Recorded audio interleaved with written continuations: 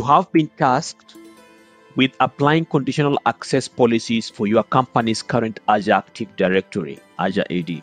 The process involves assessing the risk events and risk levels. Which of the following is the risk level that should be configured for users that have leaked credentials? Your company has an Active Directory forest with a single domain named waylandindustries.com. They also have an Azure Active Directory Azure AD tenant with the same name. You have been tasked with integrating Active Directory and the Azure AD tenant. You intend to deploy Azure AD Connect.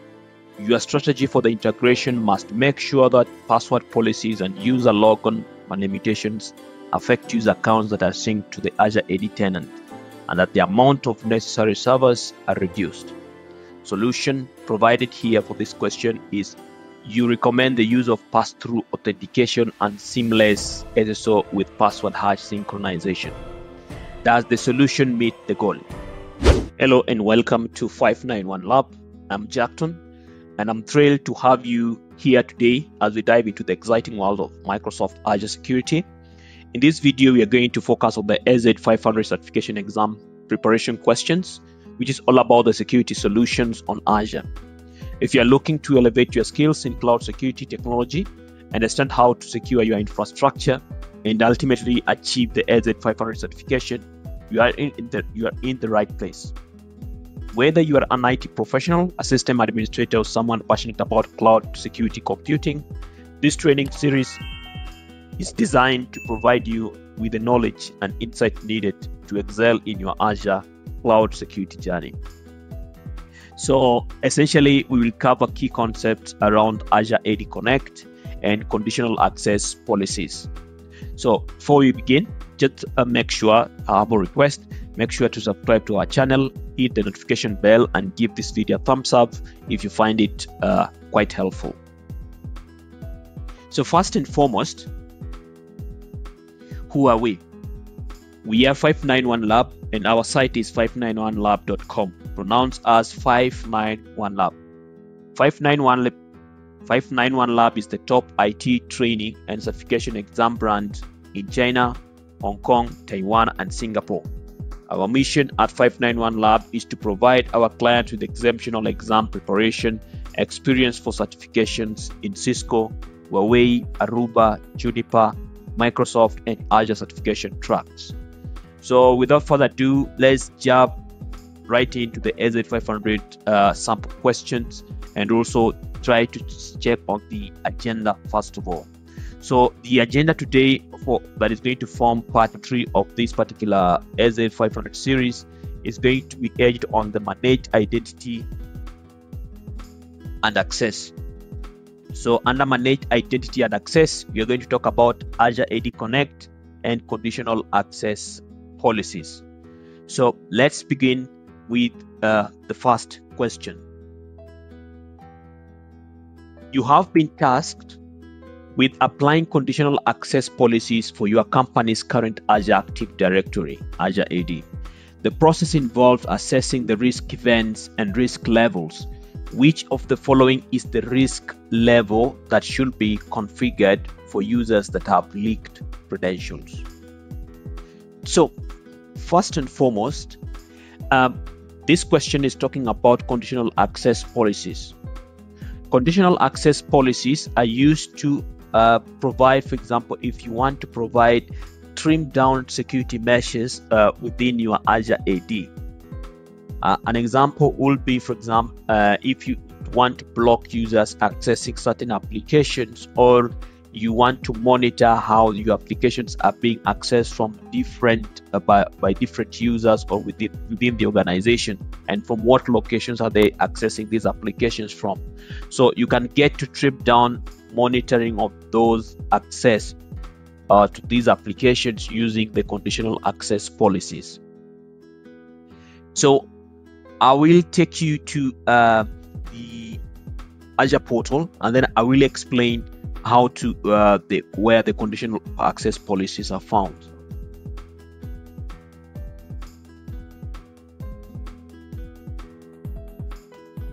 So with the conditional access policies, so you go to Microsoft Entra conditional access policy. Right now it's Microsoft Entra. It used to be called Azure AD conditional access policies. So under conditional access, under the left pane here, you'll see we have policies that we can configure policies as to how access needs to be granted within our environment.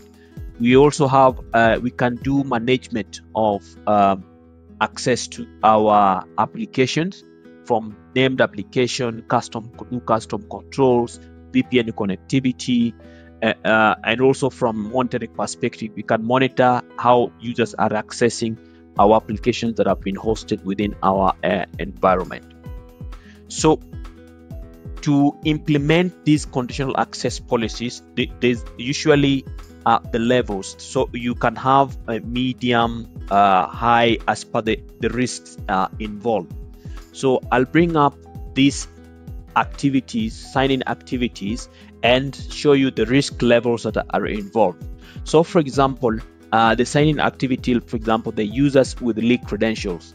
If a user has been the user's credentials have been leaked, for example, within the dark web, so that risk level is categorized by the conditional access policies to be high, and instant measures will be taken as per the policies that you've configured, if at all that threshold or sign-in activity is met. And then secondly, we have sign-ins from anonymous IP addresses. So for example, you've secured your user in that you know that your users need to be logging in from a particular set of IP addresses. If you see within your sign-in logs activities that a certain IP is not matching as per the IP addresses that you define, then this risk level is categorized under medium. And then we have the impossible travel to atypical locations. This involves a situation whereby a user, for example, logs in Japan, and then after an hour or even after 30 minutes, you see the same user logging in from, let's say, United States of America. So that is very impossible for one to log in Japan, and then after 30 minutes he logs in again when in United States. So that is usually being tracked down. When you use conditional access policies, you can use conditional access policies to track that down and be able to tell that this is a sign-in activity that is not right and there's something fishy going on with that particular account. So as per the policies that you've set, you can say, for example, if such a situation is detected, for example, block the user from accessing, or you trigger MFA, for example. Then the other case is sign-ins from infected devices. If a user's device is detected to be an infected device, the risk level here, by the virtue of user signing in from this particular infected device, then in this case, the risk level is said to be medium in this regard. So another one is sign-ins from IP addresses with suspicious activity. So this could be IP, the way you've whitelisted IPs, and if an user logs in from an IP that you, for example, you've not categorically addressed that it needs to access applications, then that risk level is usually categorized to be low. And then we have sign-ins from unfamiliar locations. So let's say your users, as per the heuristics that have been collected, your users are normally logging in from, let's say, Japan always, and then all of a sudden a user logs in from United States of America. So that in essence, it's not very risky though. But in this regard, the system captures it that it is used to people logging in, or the users logging in from Japan. So this, all of a sudden, someone logging in from United States, that will be tracked down and an alarm will be raised. So that risk level is usually categorized to be medium. So I'll go to the Azure portal under risk levels, and then I'll be able to categorically. So let's say, for example, when I go to sign in logs, under sign in logs, you'll see, for example, it shows me how many sign-ins have been done to my environment. So you can see sign in by this user Jackton, from telling me from what application, and then status, its success, then it tells me from what IP addresses have I logged in. So it's telling me everything here. So then in that regard, I'll be able to categorically say, okay, as per these logins, then I can be able to trim down last 24 hours, but I can even say I want to do a custom time interval. And then to get these risk levels, you need to have Azure Active Directory Premium P2 license. So when you go to your AD, let me go to Microsoft Entra ID, you need to have these licenses, this premium Microsoft Entra ID P2. This is the highest level of Azure AD SKU, where you have all the capabilities of AI inbuilt for security measures. So for you to take into account the risky sign-ins, you need to have the Entra ID P2 license. So when I go back to conditional access policies, so I'm going to demonstrate. My demo is going to revolve around how to implement, how to configure sign-in risk-based Azure conditional access policies. So let's assume we have a web application that is published by the internet. To access the services, the user has to provide a username and a password. So if one of the user's account is compromised, how the system can differentiate the legitimate access and illegal access from the system point of view, as long as someone provides a valid username and password, system will allow access. But if we can analyze user access behavior and detect anomalies, potentially we will be able to detect illegal access attempts. As an example, let's assume the user is always logged in from Canada. The user logged into the system at 10 a.m. successfully. By 11 a.m., the system detects another authentication attempt from United Kingdom for the same user. As we can see, this behavior is suspicious, and if the system can detect this automatically, we can prevent a possible illegal access attempt. So what comes in here is a sign-in risk-based Azure conditional access policies, which will help organizations to review user sign-in behaviors and detect risks. Then, based on risk levels, which we've discussed, organization can either block the user or enforce actions such as multi-factor authentication to prove the identity. Then again, so these categorization of the sign-in risk that we've talked about, the levels, the 4 levels are high, medium, low, or no risk, as we've seen here. High, medium, low, or no risk at all. So we can use one or more sign-in risk levels with a conditional access policy. It doesn't matter. So an example will be anonymous IP address. So how do we calculate these risks? So what I mean to say is, due to security reasons, for example, Microsoft does not provide you exact details how the risk levels are calculated. However, Microsoft says the following events contribute on risk level calculation. So these events, the following events that I'm going to mention, for example, anonymous IP address. Anonymous IP address, this risk detection type indicates sign-ins from anonymous IP. For example, Tor browser or anonymous VPN. This detection type is real-time because it is as of the time the user is logging in, it detected. Another detection type is atypical travel.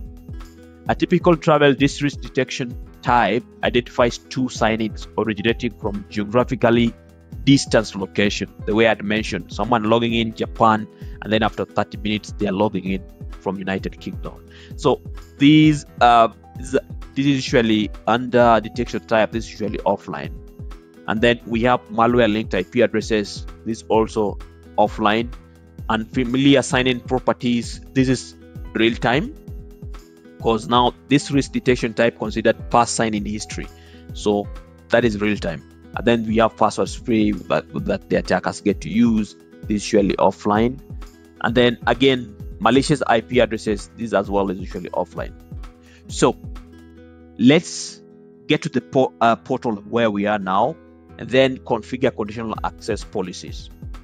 So to configure conditional access policies, we need to go to our Microsoft Entra ID. After going to our Microsoft Entra ID, we'll go to security. So let me take you there. So we'll go to Microsoft Entra ID, which is our Azure AD, and then you come to security. And then under security, you can see we have our conditional access policies there. So you click on conditional access. Okay. After clicking under conditional access, the fifth step that you're going to do is click create new policy. Okay, create new policy.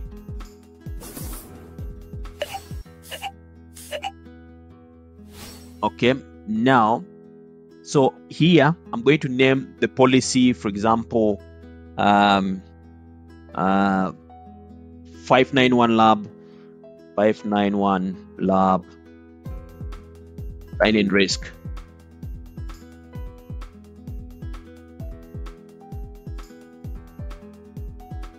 Okay, and then I go to the second now, assignments. I'm going to specify users or groups. I'm going to select group.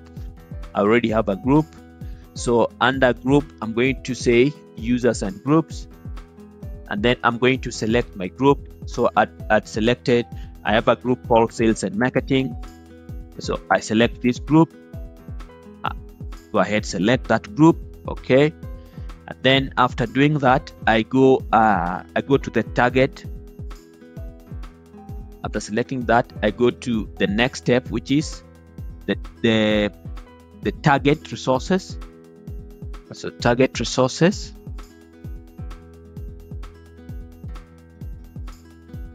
So target resources, I'm going to say, for example, all cloud applications. Okay, then after selecting that, mean all my cloud application, and then I go to my condition. So under condition, you can see sign-in risk, user risk, device platform. So I'm going to select, in this case, we are implementing sign-in risk. So as I discussed, sign-in risk, user risk, all these two require user to have a premium P2 license. So I go to sign-in risk, and then I say control user access to respond to specific sign-in risk levels. Say yes, configure, and then I select on high and medium.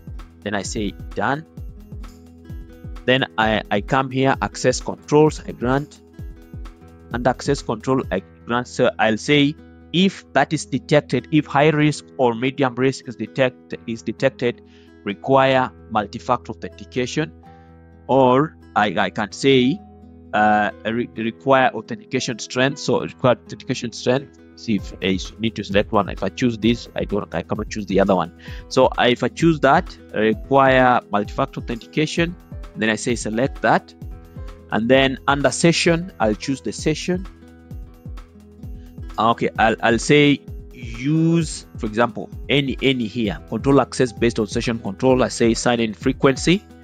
So I say, for example, periodic authentication, I say 1, and then select units, I say hours, and then say select, and then under now here, lastly, I say enable policy. It will either report only, meaning that it won't be implemented immediately, it will just be reporting.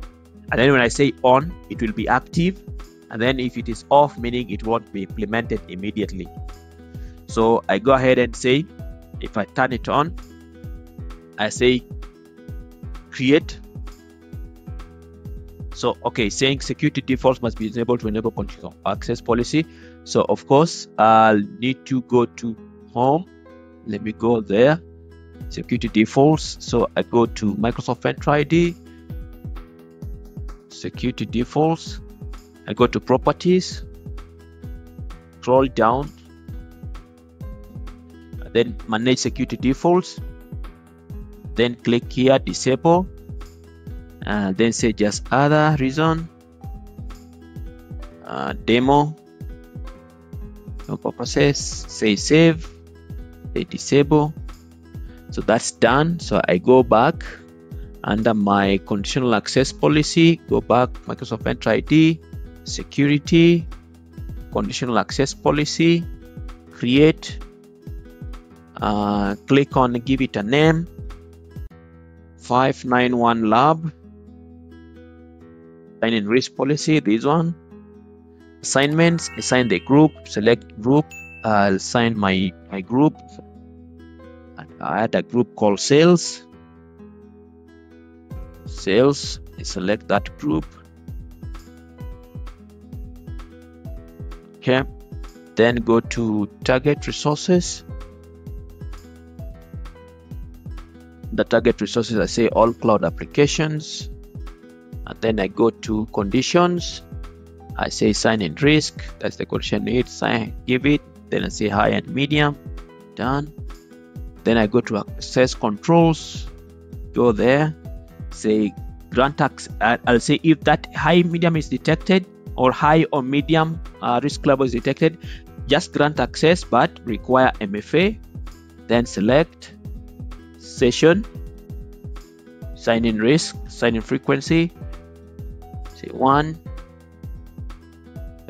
hours, then I select, then these as explained before, then I go ahead and create. The policy validates, it has already created. So if I refresh here, you'll see the policy is created here.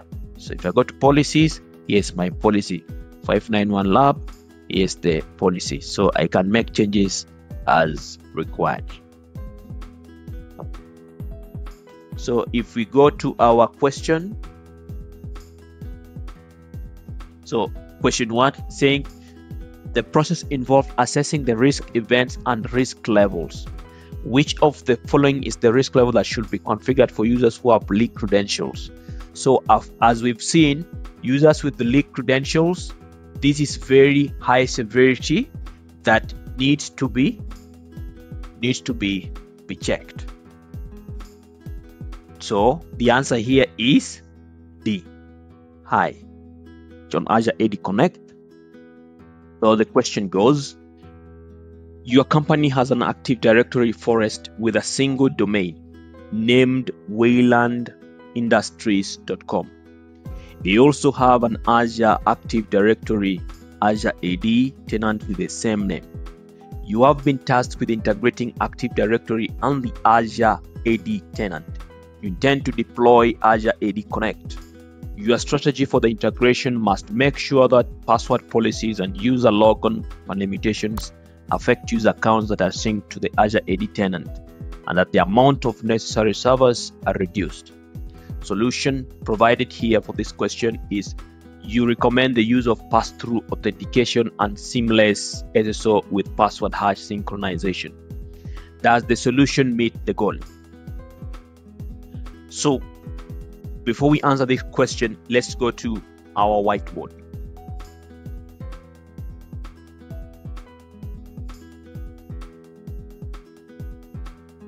So for starters, you'll find that within Azure AD, you can get to connect the two ADs that is existing on the on-premises and Azure Active Directory. So we have on-premises and we have on the Azure side. On-premises, we have what we call the Active Directory. On Azure side, we have what we call Azure AD. Azure AD. To make these two ADs talk to each other, we usually connect them using Azure AD Connect, a tool called Azure AD Connect. Azure AD Connect. This is the tool we use to connect these two ADs. So what happens in this case is that there are, for example, modalities of connecting these two ADs. So one, you can choose to go with what we call pass-through authentication. Pass-through authentication. 2, you can choose to go with a password hash synchronization. Password hash synchronization. 3, you can choose to go with Active Directory Federation Services, ADFS. I'm going to dwell so much on the first two, pass-through authentication and password hash synchronization. So with pass-through authentication, the authentication component where the users are authenticated from, they are authenticated from the Azure AD. Not from the Azure AD, I mean from the Active Directory on premises. So these users are authenticated from Active Directory that exists on the on-premises. That is, if you've implemented the Azure AD Connect using the pass-through authentication. So what happens is, if at all the users want to access the applications that are sitting on the cloud side, their login credentials will be authenticated from the on-premises side. And then is when that you can go ahead and access the application sitting on the Azure side. So here the source of truth for the users logging in to applications that you have on the cloud side, and whenever you've implemented Azure AD Connect, the source of truth here for them when you use pass-through authentication is the Active Directory side. That is the source of truth. So with password hash synchronization, it's sort of different. Password hash synchronization, in this modality, the user's credentials are hashed, in that the credentials are stored on Azure AD side. The credentials are stored on this other end. So meaning the point of truth for users who are signing into applications, who are logging into application, is on the Azure AD side if you have password hash synchronization. So the hash of the hashes of the passwords that for these particular users that are synced from the on-premises are stored on Azure side. So you'll find that with password hash synchronization, it is very straightforward, and it is you don't have to introduce another server in the mix. But with pass-through authentication, you'll have to introduce another server, for example, where you are going to install the agent on the on-premises side. Because with AD side, you'll have to install an agent. With pass-through authentication, you'll have to install an agent. This is introducing another overhead for managing the authentication. But with password-through authentication, as I discussed, it's quite straightforward. You just sync the credentials, and the credentials are stored on the Azure side. I'll go to the Azure portal and demonstrate on how to implement Azure AD Connect. Before I go to the portal to demonstrate, let me draw the architecture of what we have on the Azure side, on the Azure portal side. So the architecture that I do have is, I've simulated an environment where we have a virtual machine, we have a VM. So this VM has got Active Directory DS services, Active Directory domain services installed, and also inside here I've installed Azure AD Connect. So this, after installing the AD Connect and the ADDS services here, this AD Connect is connecting the services here to the Azure AD. It's connecting that AD to Azure AD. So the Azure AD Connect is ensuring there's a connection of the ADD services that have been installed inside this VM to the Azure AD side. So I'll demonstrate to you. If I create a user created here, a user created inside the VM where the ADDS is, you will see this user on the Azure AD side, or the Microsoft Entra. So let me go to my lab. So here I go back.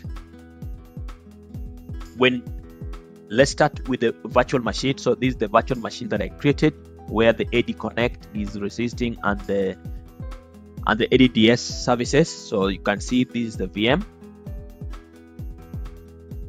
that has got all those components I'm talking about. So if you log in and go to that VM in particular, this is it.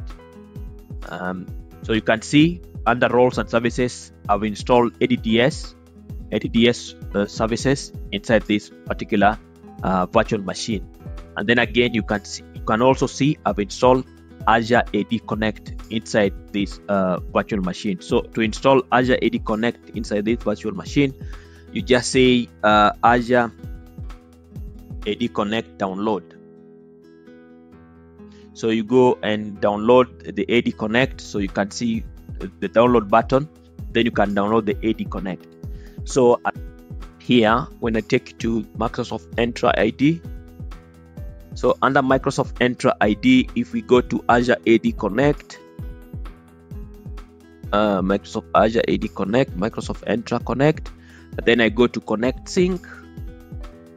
So you'll see Connect Sync here, sync status is enabled, meaning that my on-premises or the Active Directory domain services that are configured within my virtual machine are synchronizing with my Microsoft Entra ID, Microsoft Entra Connect. So the way we can know this is, for example, if we go to users, you'll see the authorization, the connection on-premise sync enabled. So you'll see, like for example, this user Jackson Ondi, that this user on it. If you check here, on-premise sync enabled, it's saying here no. This means this user is a cloud user, was only created on the Azure AD side, meaning it was not created on the on-premises side. If you check these, John Allen, if you say if you check on-premise sync enabled, yes, meaning this user was created on the on-premises Active Directory. So if I take you back to our VM, and then I go to use computers, users and computers, you'll see here there's John Allen. John Allen is a user who is created within our Active Directory here, and so you can see he has been that user is synced to our Active Microsoft Entra ID. So this is how Azure Active Directory Connect, Azure AD Connect gets to work with the Azure AD by connecting the two Active Directories. So if we go back to the question, you'll see the question was asking, you recommend the use of pass-through authentication and seamless single sign-on password hash synchronization.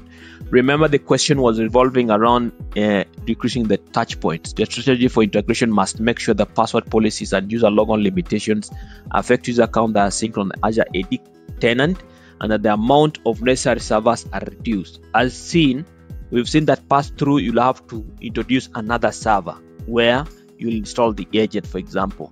But with password hash synchronization, you don't have to introduce any other server. So for this question, it doesn't meet, does the solution meet the goal?